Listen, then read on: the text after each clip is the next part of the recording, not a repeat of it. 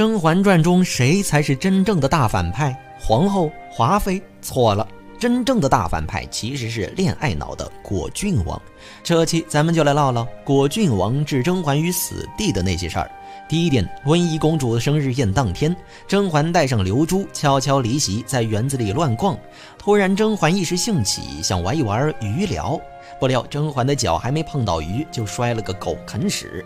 果郡王飞奔而来，一把抓住了甄嬛。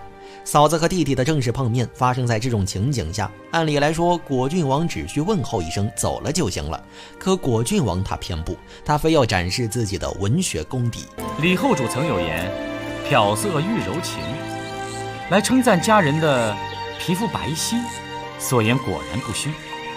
可是我看不如用漂色玉纤纤，更见玉足的雪白纤细之妙。听听，这是人说的话吗？就这也配叫君子？要知道在古代，女子的脚是不能随便被人看的。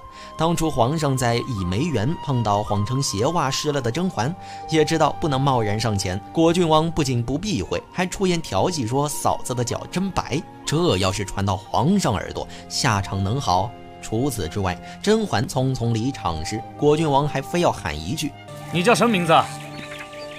贱民恐误了王爷尊耳。王爷喝醉了，请回去歇息吧。怎么着？难道还想加美女微信？第二天，甄嬛被姑子赶出甘露寺病重在路上后，果郡王收到消息，直接把甄嬛接到了清凉台。浣碧不停地给甄嬛降温，但甄嬛高烧不退，于是果郡王支开了所有人，然后走到门外，直挺挺地躺到雪地中。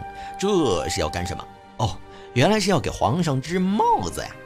王爷，你疯了！疯了！这个男人彻底疯了。王爷，你看看隔壁家老温，风雪阻断了山路，他还是冒着风雪赶来。你就算要引用不辞冰雪为亲热，你也该知道这则典故中，荀粲是为了给妻子降温才这么做的。你和甄嬛啥关系啊？别的不说，单凭是皇上对甄嬛还有感情，果郡王这么一报就足够把甄嬛往火坑里推了。第三天，甄嬛甘露寺读博结束后重新回宫，一次家宴中，甄嬛的小象从果郡王身上掉了出来。皇上拿到小象，进行着一系列的推理，拽妃清楚甄嬛和果郡王之间的那点事儿，于是拽妃把小象究竟向谁往玉娆身上推。沈贝勒听着自己相中的妹子要被抢了，紧跟话题把玉娆摘得干干净净。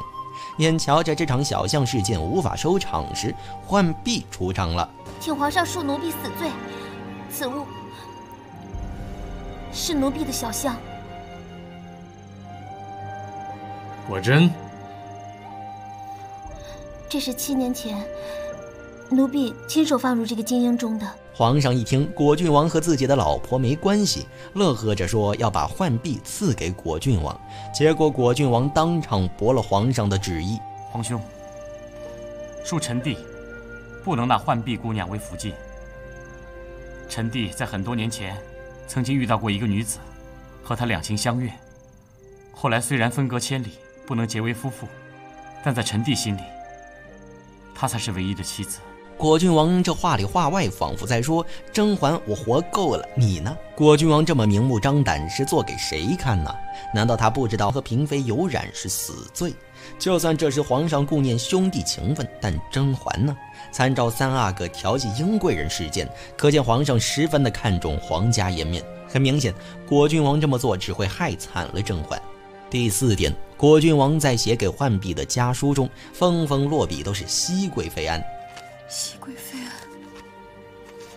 熹贵妃安。每一封家书后面都有这么一句话：尽喜。每一封都有。哈，这是什么操作？难道果郡王不知道皇上身边有血滴子？又或者果郡王觉得死自己和甄嬛两个还不够，非要让皇上派血滴子找到家书，最后拉上甄家和孟家一起抄家才够痛快？不得不说，果郡王太过于恋爱脑了，一心只想一生一世一双人的果郡王，自从爱上甄嬛以后，做的都是一些杀头灭门的事儿，属于那种自己的命不要了，也要拉着甄嬛一起死。最后果郡王宁愿自己喝下毒酒，也要保住甄嬛，才不至于他的痴情滤镜碎了一地。